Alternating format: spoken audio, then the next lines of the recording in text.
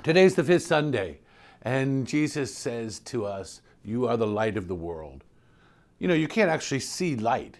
Even a beam of light, all you're seeing is the dust particles that it's illuminating. Light shows something else, and maybe that's what he's telling us to, is to let the light shine on someone else this day. Let them be appreciated. Pray for them to be noticed, and we to go in the unnoticed like light itself. Let your light, the light of God through you, shine on someone else today. Let them be noticed. God bless.